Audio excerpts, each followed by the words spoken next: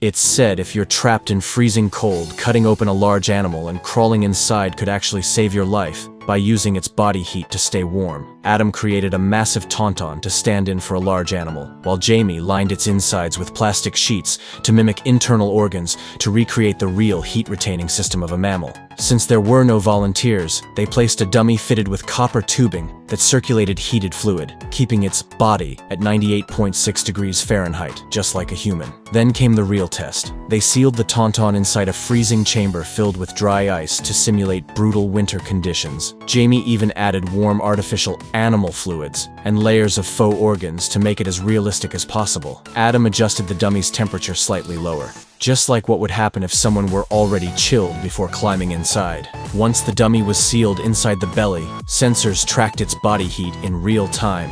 After 10 minutes, its temperature dropped by 1 degree, but then stayed steady. 2.5 hours later, it was still at 91 degrees Fahrenheit but completely survivable. So, hiding inside an animal's carcass might actually keep you alive, at least for a while.